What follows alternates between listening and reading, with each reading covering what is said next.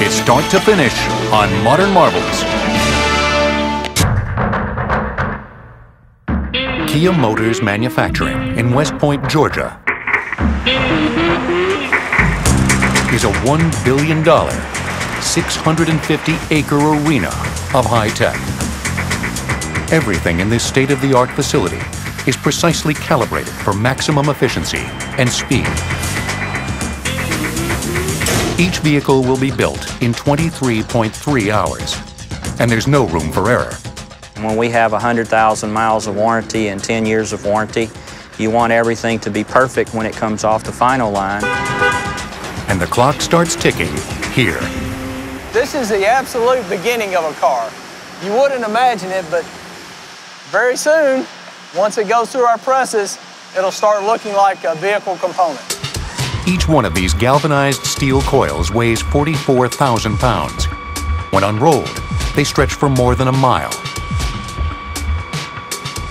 The coils are lifted by 50-ton overhead cranes and placed on an enormous spool, which feeds the raw steel through a blanking press.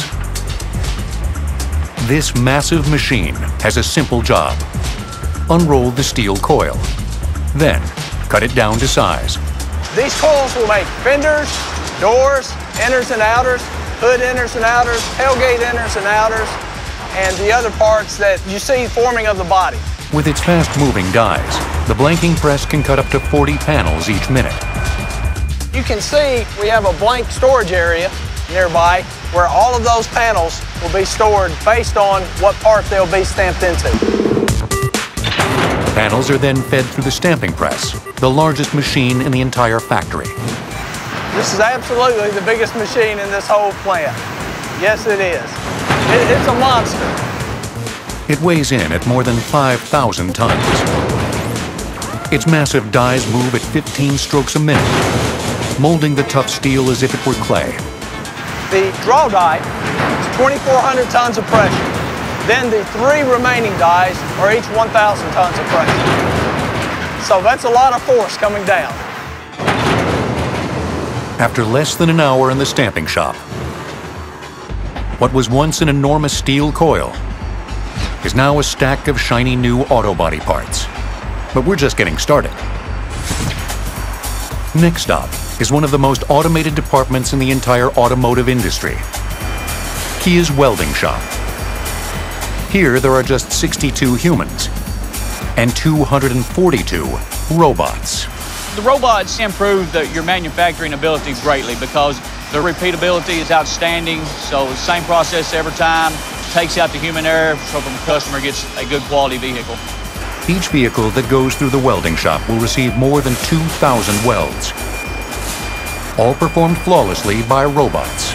The older assembly plants, a lot of this welding function was done using a manual gun. Human operators could take an entire day to complete a car body. Robots can fuse one together in 90 minutes.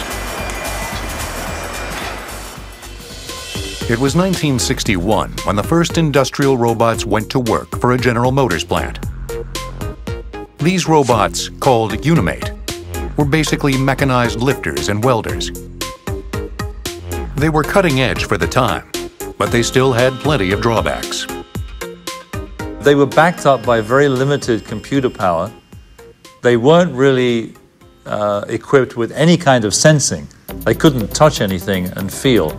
They couldn't see anything and feed it back into their system. So as good as they were still relatively unintelligent. But as the decades passed and technology took off, robots with sensors and computer vision became commonplace.